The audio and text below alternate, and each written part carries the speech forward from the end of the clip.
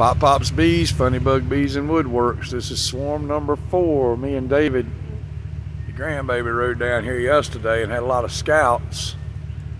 Just saw 2 carrying in pollen.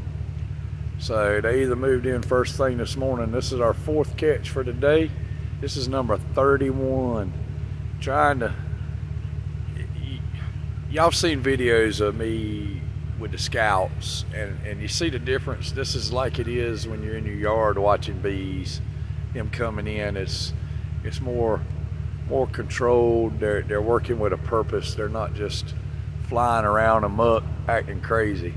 They're coming in, doing what they're supposed to do, bringing resources in for the hive. So I was hoping that maybe we'd catch some pollen. That one had a little bit of pollen.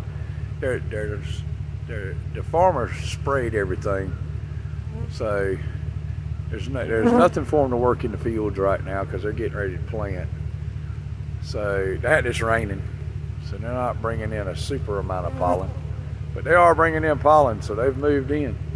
Swarm catch number 31, first one for this trap, and I mean we are literally in the swamp.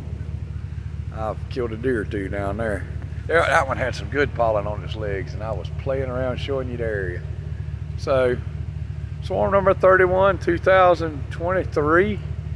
We are rolling today, 4th catch for today. I got some more traps to check. I'm gonna go back and finish boxing up swarm number